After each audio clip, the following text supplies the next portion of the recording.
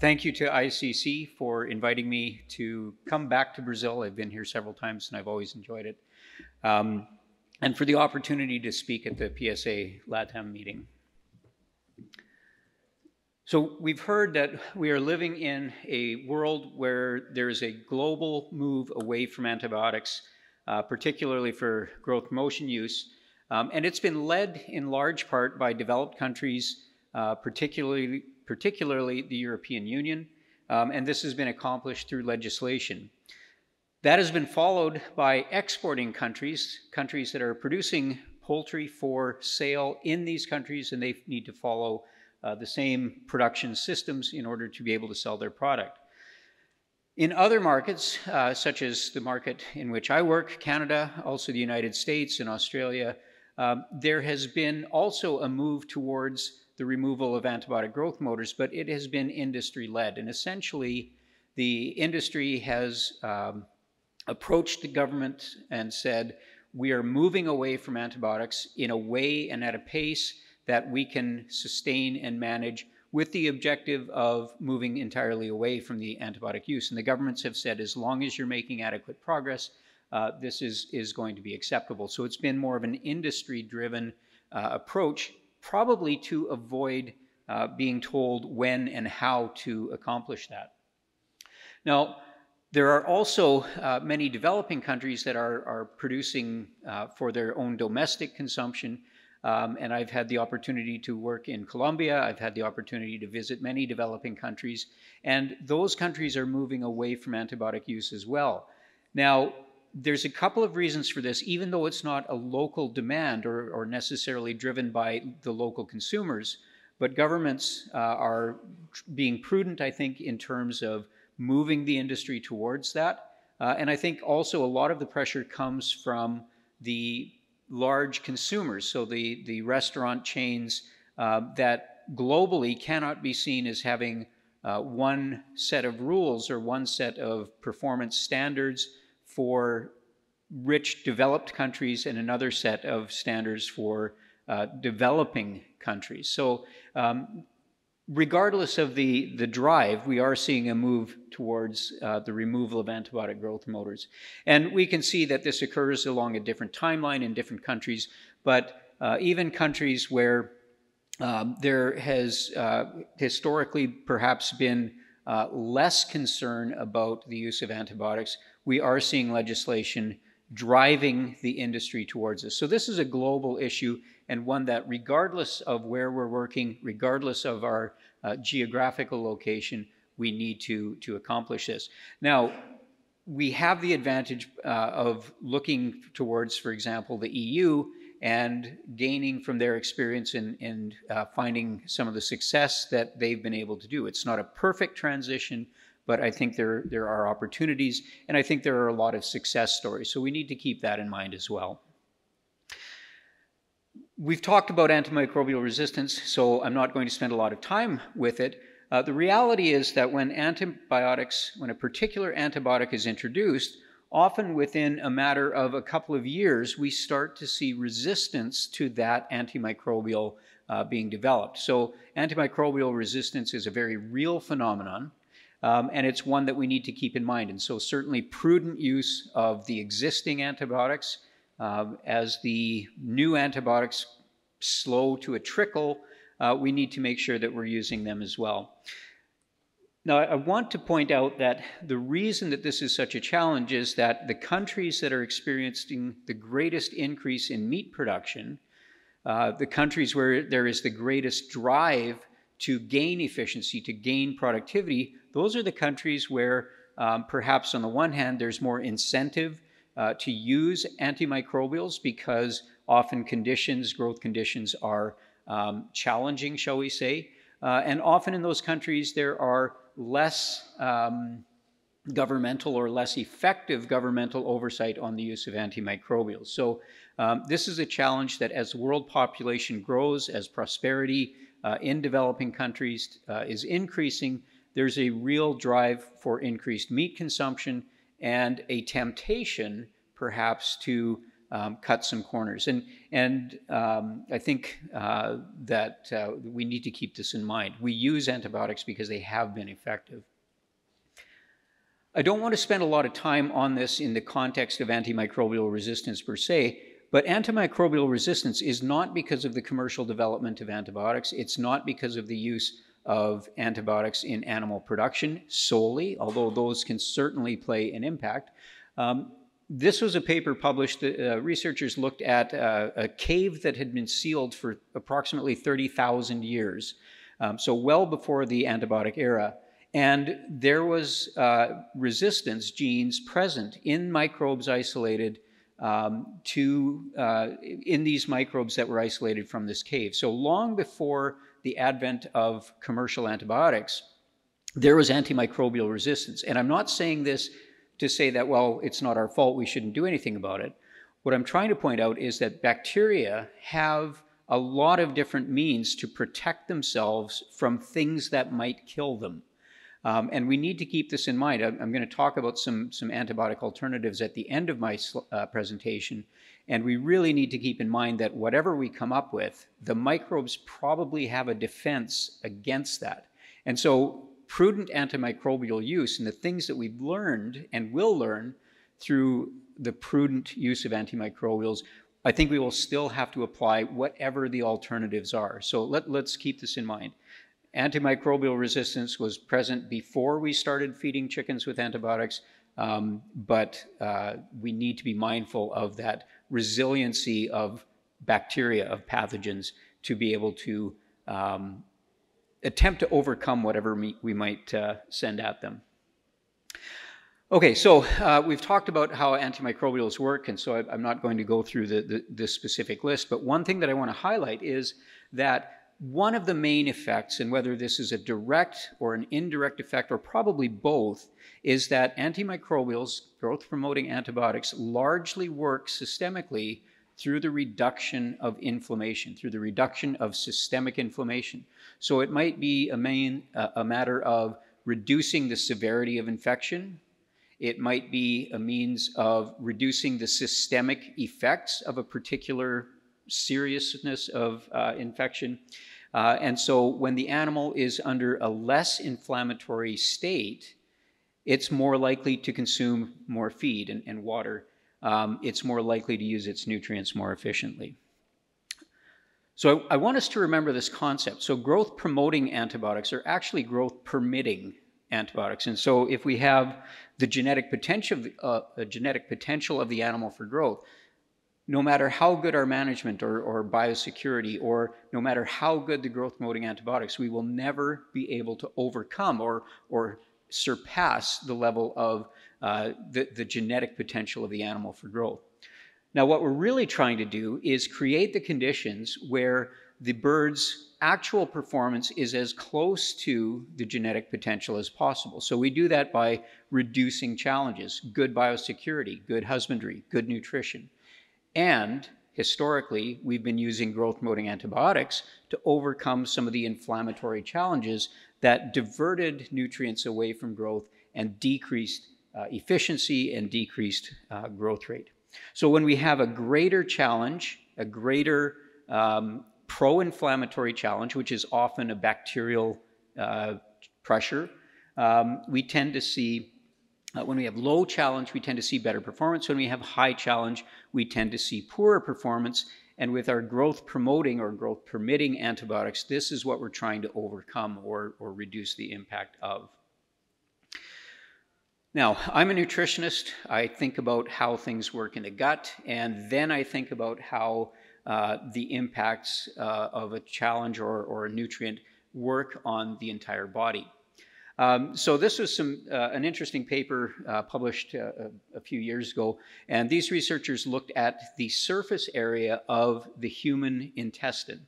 And they came up with a number of about 32 square meters. And just if you want to visualize that, if you think of a badminton court, it's about half the size of a badminton court. So that's a huge surface area within each of us.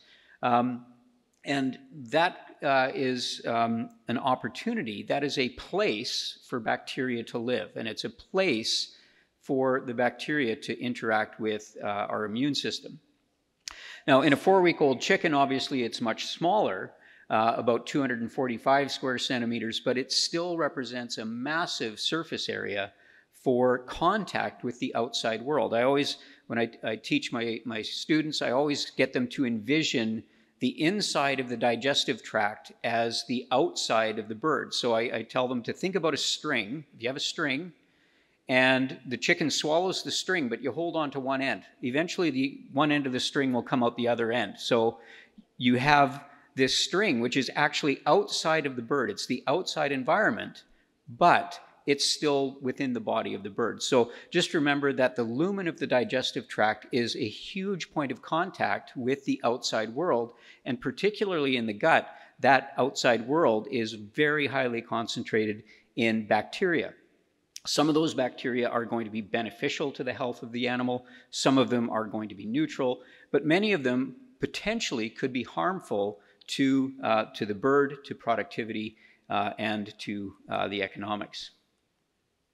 So the gut is a major point of access to the bird, which is why in-feed antibiotics have been so effective. Okay, so I'm not arguing the efficacy of the antibiotics, but I do want us to think about where are the antibiotics having their effect. So we have the intestine. It's a massive point of contact with the outside world, with the outside environment, with microbes.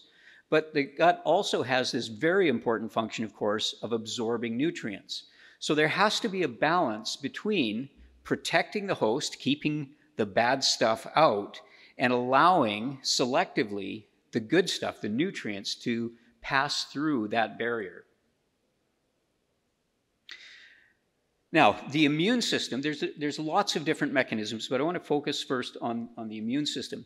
The immune system, as we've seen from previous talks, from Dr. Palermo Neto's talk, there's a huge presence of the immune system in the intestine because it is a point of contact.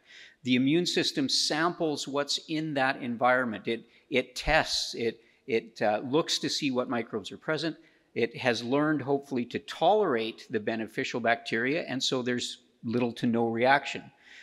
It learns to recognize something that shouldn't be there, perhaps a pathogen, and to respond appropriately.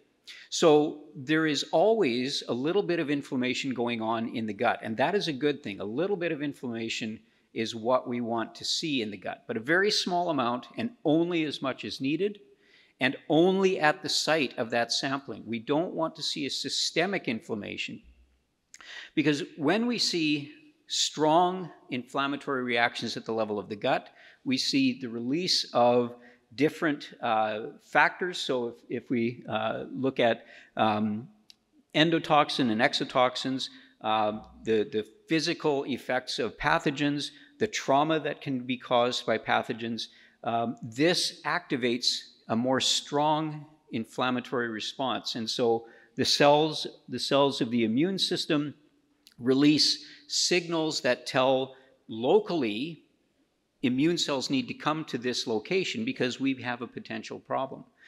When we look at systemically, there are negative effects on the muscle. So we see a breakdown in skeletal muscle to feed the immune system under severe inflammation or strong inflammation. Leukocytes are activated, and this has a small but important impact on nutrient requirements. We also see, from an immune standpoint, activation and production of immune cells, but we can also see negative effects quite rapidly on bone mineralization. So one of the effects of systemic inflammation is a reduction in bone density. And so systemically, we see things like fever and anorexia. And of course, if animals have a fever, they're using energy for maintaining a higher body temperature. They're not using that energy for growth. They don't feel like eating. And if you think about, I don't know about you, but when I had my COVID vaccine, the next day I didn't feel very good. It's not because I was infected with COVID. It's because my immune system recognized that there was something bad there, and it was creating this response. And so on a limited scale, when there's even a subclinical inflammatory challenge, that's what's happening with the bird. It feels a little bit sick, backs off of feed a little bit, increases body temperature a little bit. And so these are ways that we see decreased productivity. And so when we've used antibiotics, again, one of the main effects of antibiotics is reducing that inflammation, reducing, first of all, the severity of the reaction at the gut, and in particular, reducing the systemic implications. Now, again, under normal circumstances, many of the challenges that our birds face are not going to be pathogenic, and so that inflammation might not be appropriate. I mentioned indirect effects. In certain cases, the antibiotics are going to control or limit the infection from happening. So if we have a pathogen, we can reduce the reliance on the bird's own immune system and a strong inflammatory response because the antimicrobials are having their effect. They're limiting the growth of the pathogen. They're limiting the damage that's being done by the pathogen. This is some classic work from Kurt Klasing's lab, and I always show it, and I realize it's old, but it really is an effective way of showing the impact of growth-promoting antibiotics. So in this research, they had two environments. They had a clean environment, so typical pristine university research facilities, very kind to the bird.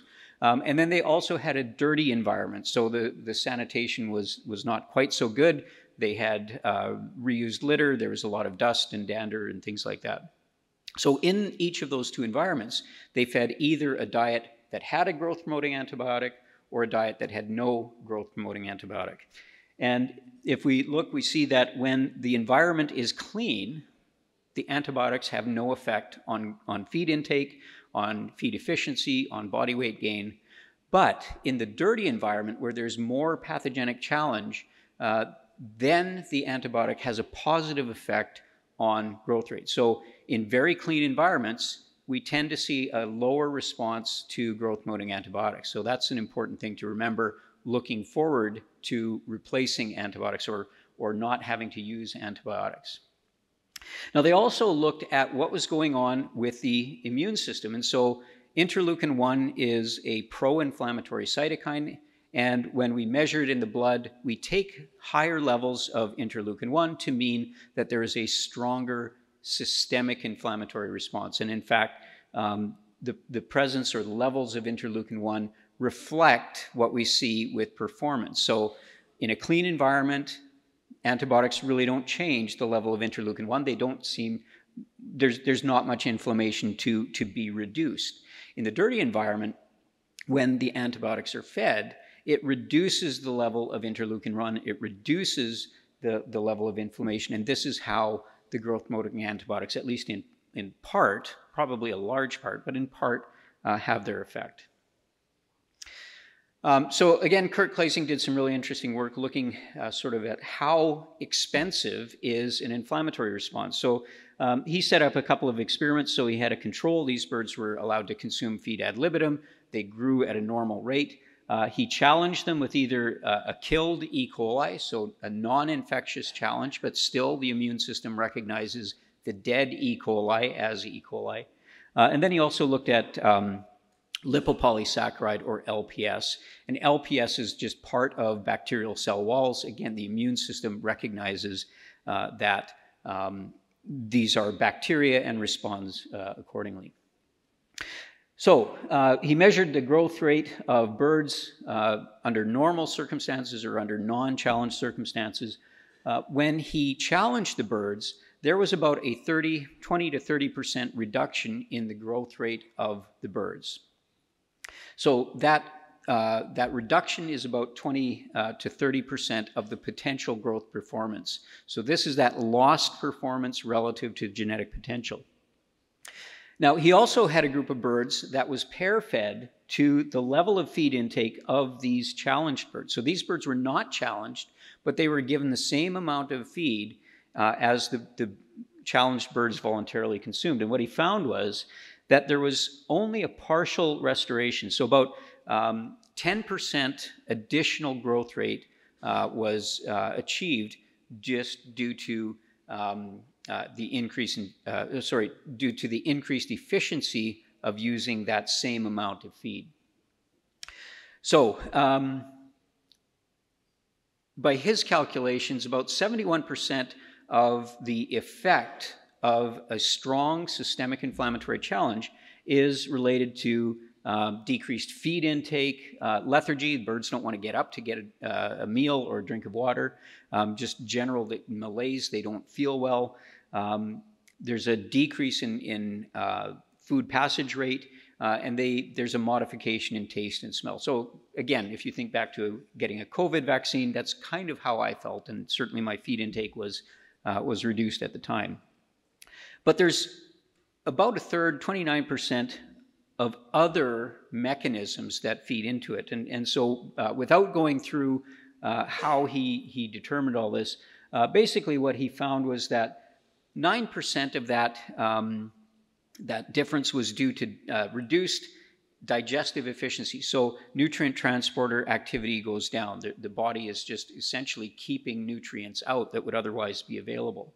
A little bit of it is due to increased energy expenditure. So again, it costs energy to increase body temperature.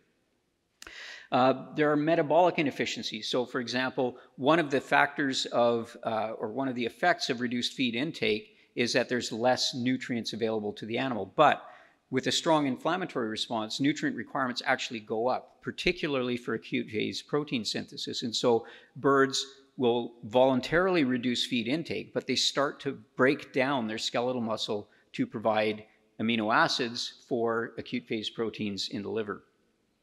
And then the cost of the immune defenses, so maintaining or increasing barrier function, mucus thickness in the gut, the cost of producing more immune cells and cost of producing these signals. So he said that these four aspects accounted for most of the differences between the challenged birds and the pair-fed non-challenged birds. So the point I'm trying to make here is that a strong inflammatory response is very costly to the animal's productivity. Now, in reality, we often don't see clinical disease. We don't see birds looking clinically ill, but if every bird in the flock loses 2 to 3% production, we might not be able to see that bird as being sick. But you have 2 or 3% lost production times a house full of 40,000 birds, and you have a local production of millions and millions of birds, and you have global production of billions of birds, and suddenly it adds up and becomes very economically important. I just want to use coccidiosis as an example. So I recognize we're moving a little bit away from growth-promoting antibiotics, but I think some of the principles are similar. And also, of course, coccidiosis is a predisposing factor for some of the diseases that we would see affected by growth-promoting antibiotics, such as necrotic enteritis. So this was some work done by Bob Teeter at Oklahoma State University. Basically what he did was he did a 6-day coccidiosis challenge. So he challenged the birds and 6 days later measured various aspects. And he did this at different bird ages. So each of these rows is a different 6-day period in the life of a broiler flock. And I just want to point out very quickly, all of the birds were challenged, but not all of the birds got equally sick. So in the flock, in the challenged flock, the birds that had a lesion score of 0 had reasonably good growth rates. They had relatively low maintenance energy costs and therefore required relatively less energy per day. They consumed more energy. They voluntarily consumed more energy. The birds with the most severe lesion score had substantially reduced growth rate, and they had substantially higher maintenance energy costs and also decreased their energy consumption. So they had increased energy costs and decreased energy consumption. That extra energy has to come from somewhere, and it's going to come from their body reserves. So even when the birds were challenged early on, they saw reduced growth rate up to 48 days of age. And the effect tended to be more severe when the birds were challenged or infected later in life. In the same experiment, he also looked at more precisely or more deeply into energy balance. And so he looked again at these birds within that same flock, all challenged, with a lesion score of 0 up to a lesion score of 2. And again, The challenge, whether the birds had a lesion score of 0 or 2, it was increased relative to non-challenged birds, but the increased excretion of energy was lower when the lesion score was 0. The birds retained more energy when the lesion score was 0, and their feed efficiency, gain to feed, was much better when they had a low lesion score. So the point is that when there's disruption in the gut, there is an economic and performance cost. Now, if we looked, he calculated this out based on how much energy is lost from the feed that's consumed. So when lesion scores were 0, the birds had a theoretical energy, the diet contained a theoretical energy content of 3,200 kilocalories of energy per kilogram of feed. In smaller birds, 800 grams, lesion score 1, lesion score 2, a fairly dramatic drop in the energy that was retained by the bird. If we look at older birds, so these birds are 3 kilos, there's a really substantial, very strong negative effect on the energy, the effective energy in the diet. And so, again, we're talking about coccidiosis. I recognize that we wouldn't be talking about growth-promoting antibiotics in this context typically, but there is a real cost to gut inflammation, and of course there's a carry-on effect with susceptibility to necrotic enteritis. Okay, so now let's move into necrotic enteritis, and this is one of the most common challenges that we're trying to control with our use of growth-promoting antibiotics. And just to put this in context, we know that feed is a very high proportion of total production costs, and we know that energy is a big part of the total cost of the diet.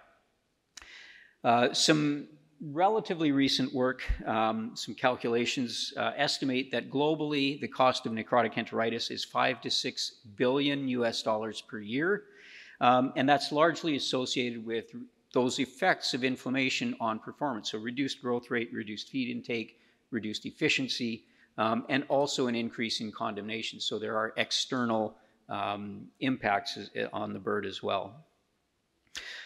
Okay, so we've taken for granted that antibiotics worked. They work, but we're moving away from them. So how well did they work? Well, in an industry survey, these researchers found that antibiotic growth promoters increased growth and efficiency by 3 to 5%.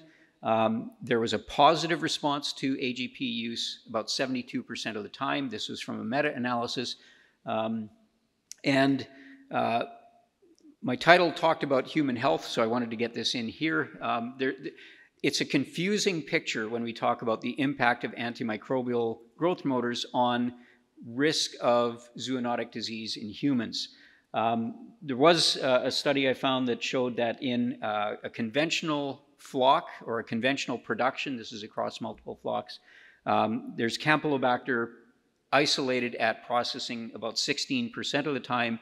Looking at alternatives, none of which have antibiotic growth promoters, the incidence of Campylobacter is about 52%. Now, there's lots of other factors that feed into it, but there is a potential impact on human health. This was a really interesting study. This was a meta-analysis looking at the impact of antibiotic growth promoters and estimating the cost of removing antibiotic growth promoters from the diet. So this is a Brazilian study. They looked at 174 research articles that reported on 183 experiments, and experimentally 121,000 broilers. That's a lot of broiler chickens to think about in an experimental sense. They took the results from this meta-analysis and extrapolated it to the entire Brazilian industry. And so what they found was in these papers, there was a reduction in feed conversion ratio. And ultimately, when all costs and effects were considered, the removal of antibiotic growth promoters cost the industry about 3 US cents per bird. Extrapolated per year, that was 183 million US dollars. If that worked out, if that was extrapolated to the entire Brazilian industry. They also found a greater impact early in life, which makes sense because early in life is when that gut microbiome is first establishing itself. It's much more plastic. It's much more susceptible to the negative effects of colonization by pathogens. A colleague of mine, Kim Livingston, shared these slides with me, and it just, again, extrapolates out the impact of removing growth-promoting antibiotics. So one of the things that we see with growth-promoting antibiotics is that there tends to be an improvement in environmental conditions, and so they found a reduction in ocular problems, a reduction in foot pad lesions, and also a reduction in air sacculitis. All indirect effects of the controlling of the microbiome and the potential negative effects on the bird. Now, there are other ways that we can maintain a good environment, and as we remove growth-promoting antibiotics, those alternative methods of environmental control are going to become more important. Looking at the impacts, we know that there will probably be an increase in mortality. If growth rate is slowed, if we don't have effective alternatives, growth rate will be slowed. There will be a reduction in bird density because we want to reduce the challenges. And we also will tend to see an increase in cycle downtime. So one of the things I think that we've learned from the European experience is that when we remove growth-promoting antibiotics, we need to have a longer downtime between flocks. This gives more time just for the bacteria numbers to naturally reduce in the environment. And so overall, the consequences is a huge increase in the number of broilers that are required every year to provide the same amount of meat. So there are some potential negative environmental effects on the removal of growth-promoting antibiotics. So an increase in the total amount of feed because the birds are less efficient and we need more of them. Increase in the amount of area, of land area needed to grow that feed. An increase in the amount of water consumed, and an increase in the amount of manure that is produced. Now again, I'm not saying that we cannot remove growth promoters. I'm not saying that all this will happen if we remove growth-promoting antibiotics. However, what I am saying is it underscores the importance of having effective alternatives to antibiotics. So what can we do? We take antibiotics out. What can we do to recover the impact that antibiotics have had in a non-antibiotic way? I'm not going to talk a lot about it, but management, husbandry, better environmental control, better biosecurity. These are all things that we will need to do, excuse me, all things that we will need to do in order to not have these negative impacts or reduce these negative impacts when we move away from growth-promoting antibiotics. So I just want to spend the last few minutes talking about some alternatives to antibiotics. These are things that I have seen to be effective. It's not a complete list. If your favorite alternative to antibiotics is not included in this list, it doesn't mean that I don't think it works. These are just some examples of some things that we've looked at and have some experience with. So the idea of probiotics. So we feed, in a very simple way, we feed beneficial bacteria. Those beneficial bacteria colonize the gut and they prevent attachment of the pathogenic bacteria. So Dr. Palermo Neto mentioned the importance of a receptor. Those bacteria have to bind to the intestine in order to stay resident. And if not, they're just going to get washed through. And so what we want is a good protective layer of beneficial bacteria. And so the pathogens are simply washed through, even if they're present. They don't have the opportunity to colonize.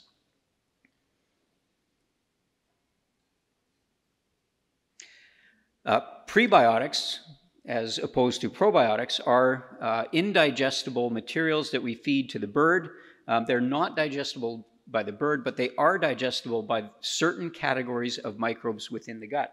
And so this is a way that we can provide a competitive advantage to the beneficial bacteria and exclude or reduce the presence of the bacteria, the pathogenic bacteria. So you've probably seen this advertised in the context of human health, prebiotic food products or prebiotic additives for humans. And basically the simplified concept is that you're feeding the good bacteria. You're making it easier for them to outcompete the bad bacteria.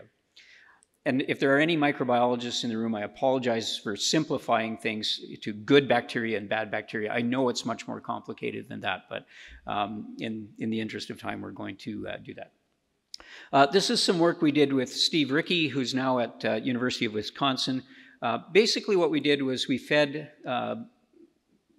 in the context of a larger laying hen experiment, but we fed roosters various yeast-based products, and we looked at then an in vitro salmonella challenge. So we fed roosters these diets for a period of weeks. We collected the cecal contents, and then we incubated the cecal contents with or without salmonella. And so we looked at the ability of these products to reduce or eliminate salmonella. And so you can see that when we have no product, we just have cecal contents, or we just have the cecal contents with none of the yeast products, there is a slight reduction over time. But when we include the various yeast products, we see a really dramatic drop in the presence of salmonella in vitro. And so Steve Rickey and I are working on ways to follow this up with some in-bird challenge work. Oligosaccharides are really interesting. They're probably part of the yeast story. But basically, these oligosaccharides kind of look like the attachment sites on the intestinal surface. And so the pathogenic bacteria will recognize these oligosaccharides, bind to them, and again, once they're bound to those oligosaccharides that are free in the gut lumen, they can be eliminated. They're simply flushed out of the digestive tract. And there are oligosaccharides from yeast, and there's oligosaccharides from fruit and various plant carbohydrates. And so I think these show promise as well. I could say a lot about enzymes. Basically, the idea is that enzymes can be used to remove substrate that pathogenic bacteria might utilize. They can, in the case of non-starch polysaccharide degrading enzymes, they can reduce digestive viscosity and help with creating a less hospitable environment for the pathogens, and also reducing the availability of unabsorbed nutrients. But I think there's a lot of potential for enzymes that specifically attack certain components of the bacterial cells as well. So things like flagellins, beta-mannins, proteoglycans, others. So I think this is an interesting area of opportunity as well. We've heard a little bit about organic acids. These have fairly unique properties in that they don't dissociate in water. And so when we feed the organic acids and the microbes ingest the organic acids, then they dissociate. And so that creates an acidic environment within the pathogenic bacteria. And the bacteria have to expend a lot of energy expelling the hydrogen ions and maintaining a normal intracellular pH. And so the idea is they're spending so much energy expelling the hydrogen ions that they don't have the energy left to reproduce. And butyrate, we've heard about short-chain fatty acids. Butyrate is a particular short-chain fatty acids among others, but butyrate is very interesting. It's a 4-carbon fatty acid. It's actually a fuel for intestinal cells, and so many of the prebiotic products actually are substrate for bacteria that use the prebiotics to generate short-chain fatty acids, including butyrate. So in effect, we're using those prebiotics to feed the bacteria, which are then feeding the cell, the intestinal cell, with butyrate. There's a large amount of research showing that butyrate in the gut reduces inflammation, it increases barrier function, and it also has a systemic effect, probably partially indirectly, but there may be direct effects as well. And so the idea is if we can create an environment, either through supplementing butyrate or increasing the microbial production of butyrate, we can maintain gut homeostasis. And when we lose that gut homeostasis, when we lose butyrate-producing bacteria, we tend to see more inflammation, we tend to see more gut leakage, and so a loss of performance again, because we start to see a stronger inflammatory response right at that site of the gut. And that inflammatory response, if severe, can go systemic and have negative effects on the entire body as well. Okay, so I'm just going to end with this idea. I've talked about some individual alternatives, but I think when we take antibiotics out of the diet, we cannot just replace it with one other product. So there's no magic bullet that's just as good as antibiotics that will work by itself. And so we probably need multiple products that have different mechanisms of action, so different ways of reducing the challenge. So depending on the pathogens that we've got present, one set of challenges in one location or at one time might be different than the challenge at a different location, or even the same location at a different time. So we need to have this multifaceted approach to cover our bases in a way that antibiotics by themselves were able to do. And so the idea is if one strategy is not effective at that particular moment, the other strategies will be. This is some field work that we did in Ecuador. We had 56 commercial barns. We had over 2 million commercial broilers. And we fed either the company's standard diet, which did include some antibiotic alternatives, but also included an antibiotic growth motor. And then our 2 experimental treatments took out the antibiotic growth motor, and we added things like an additional probiotic. We added a higher level of phytase. We added some additional enzymes. And of course, each of those products that we add comes with a cost. And so we looked at a third alternative, which was reducing some of the additives in an attempt to reduce costs. And so to summarize, commercial barns, real world situation, and we saw no effect on performance. So that's what we want. We take antibiotics out and we get equivalent performance. So again, this was over 2 million commercial broilers. So body weight was not affected at 44 days of age, and the European production efficiency factor was not changed either. So this is really what we want. You know, when people sell you products, we're not realistically expecting for better performance than we had with antibiotics. We want to maintain what we had. So when we remove antibiotics from the diet, we see a real impact. There are real risks with removing antibiotics, but that's the way that the world is going. So we run the risk of an increased incidence of performance reducing subclinical and clinical infections in broilers. There may be implications on foodborne pathogens. We do have a large number of alternatives. Many of them are effective experimentally. Commercially, many of them are effective, particularly when we combine them. And so I would just encourage you that we know that antibiotic-free production is already a reality. It's a matter of how do we increase the reliability? How do we increase the economic efficiency of being able to reduce the use of antibiotics? So with that, thank you very much for your attention, and I'm looking forward to the question and answer session at the end. So thank you very much.